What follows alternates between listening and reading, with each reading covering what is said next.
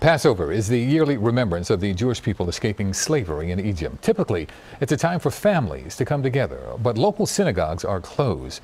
As Dan Koob reports, they are now figuring out ways to serve Seders from a distance.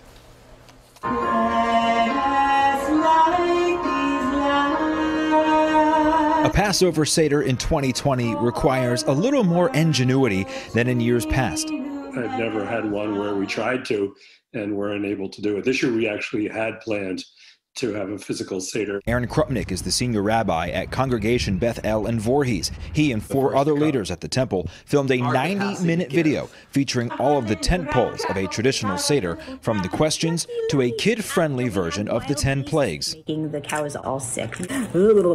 Hail! There were swarms of locusts. Krupnick says the switch to virtual services has been a worthwhile learning process as they've seen numbers grow throughout the quarantine. We now routinely get 60, 70 people at an evening service, and they're able to see each other and they're able to chat with each other. And so it's actually created a stronger community. It's kind of paralleled a lot of Jewish history. Whenever challenges come against the Jewish people and we rise up to solve them, a stronger, more vibrant Judaism always emerges, and that's kind of what's happening now. This will change the course for the better of our congregation. There are a number of local synagogues hosting virtual Seders tonight and throughout Passover.